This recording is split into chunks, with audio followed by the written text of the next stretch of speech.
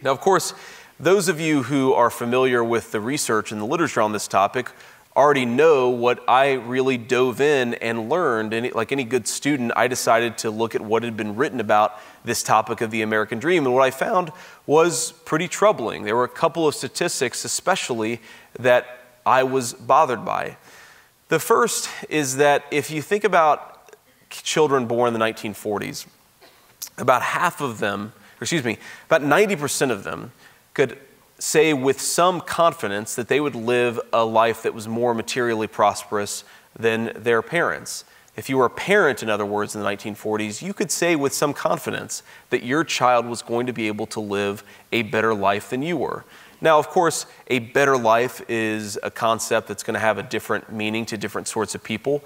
When we say that a child has a materially better life or a more prosperous life, we don't necessarily mean, of course, that they're happier, that they're more fulfilled, but economists, I think, rightfully look at this concept of upward mobility and use it as an imperfect, but a rough measure of this idea of the American dream, because I really do think this notion that we want our children to be doing better than we are is something that's almost hardwired into the human DNA, and I think consequently it's hardwired into much of our American creed. This idea of the pursuit of happiness is in some ways just a reflection of the idea that you can go off and claim some share of the American dream and then ensure that your children have access to it as well. It's not uncommon to hear people talk about how much they want, if nothing else, for their children to be doing better than they are. So while it's an imperfect measure of the American dream, the fact that over 90% of children could expect to do better than their parents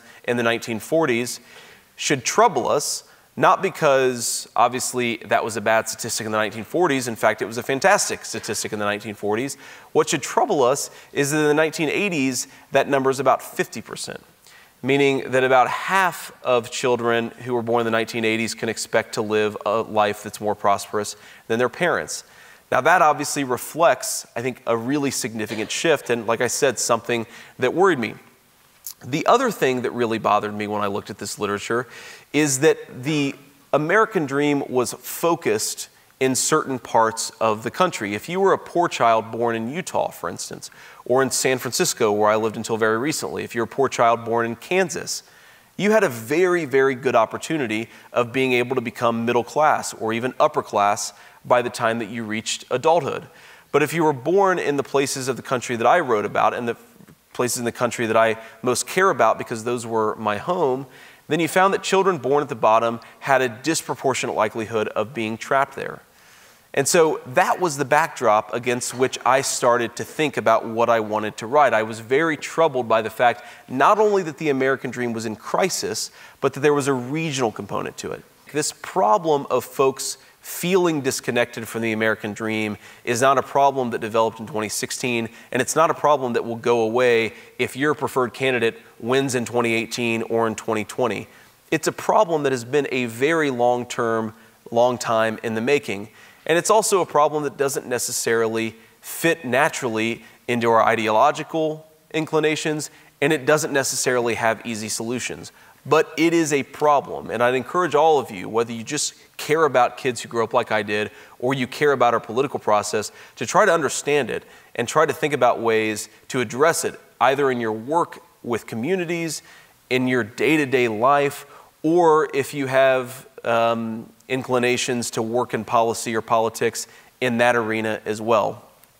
The last point I'll make about that is that it is, of course, true that one of the big stories of the 2016 campaign is that a lot of folks switched their votes from Barack Obama in 2008 and 2012 to Donald Trump in 2016.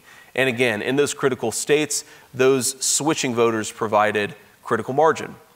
But it's also true that a lot of working class Black and Latino voters switched their votes from Obama in 2008 and 2012 to just not voting at all. They weren't so motivated that they were going to switch to the Republican Party, but they were apathetic enough and felt disconnected enough that they weren't exactly excited enough about Hillary Clinton to come out and vote for her in the polls. And those voters, too, provided the critical margin in the other direction, the fact that they didn't show up. And so if you think that this problem of the American dream, or you think that this problem of frustration and resentment that's building in our politics is just a problem for the right or just a problem for the left, I've got news for you. It's all over our political spectrum, and you can see the signs of it. You can see the signs of it in the fact that Bernie Sanders almost defeated the most well-established and well-funded candidate in the Democratic Party's history. You can see it in the fact that Donald Trump crushed a field of very exciting and very talented Republican politicians. This is a weird, weird moment in American political and cultural life, and I don't think that it's going to end if your preferred candidate wins the next time around. I think that it's going to be with us, and I think we all as citizens have a responsibility to try to address some of the problems that I wrote about in this book.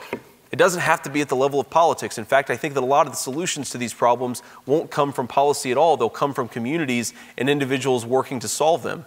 But I do think that we've got to do that work because the American dream and the country that's built around that dream is just too important to give up on it. I got the idea to write the book, or I was really motivated to write the book because I was a first-year law student at Yale Law School, and I was looking around and feeling like something wasn't quite right. I'd been in the Marine Corps, I'd been at Ohio State, I'd of course grown up in Ohio and Kentucky, and yet for the first time in my life, I found myself feeling like a cultural outsider. I was at this law school, it was obviously an incredible opportunity and I was very excited to be there, but I also felt at some fundamental level like I didn't quite understand what was going on. I didn't understand the hidden social networks, the mentorship. I didn't understand why some people wanted to apply to certain jobs. Why was that job more desirable than the other job? I didn't understand even how to apply to certain of these jobs. And I slowly had this realization that this was a world that for much of my family's history, really all of my family's history until I came along, this was a world that lay hidden to me and my kind. These hidden ways of doing things, these social networks and professional lives, these things were just not something that I had been exposed to growing up. And it occurred to me that there was a flip side of that realization, that if I was a cultural outsider in this place that is, whether we like it or not, a gateway to a lot of opportunities that exist in our society, then maybe it was the case that there were too few kids who had grown up in the circumstances that I had grown up in that were making it to places like that. Maybe it was the case that this notion of the American dream wasn't quite doing as well as I would like to think it is. And of course, that mattered a lot to me because the American dream is something that really formed a core idea. This belief in the American dream is something that really motivated me and was part of my identity. I thought it was important, and still think it's important, that we live in this sort of country where no matter who your parents are, no matter what you look like, no matter where you grew up, you can achieve your share of the American dream. But if it was the case that so many of the folks who grew up in circumstances like I did were cut off from some of these higher opportunities, then maybe it was the case that the American dream wasn't doing quite as well as I would like it to be doing. Maybe it was the case that the American dream was struggling a bit. This first excerpt, it illustrates something that is really fundamentally at the heart of my thesis and the way that I think about the problems of disadvantage. And what this illustrates is that you can't take somebody from a low opportunity environment, transport them to a situation where they have a little bit more material comfort and a little bit more economic opportunity, and expect them to forget and unlearn every single thing that they grew up around.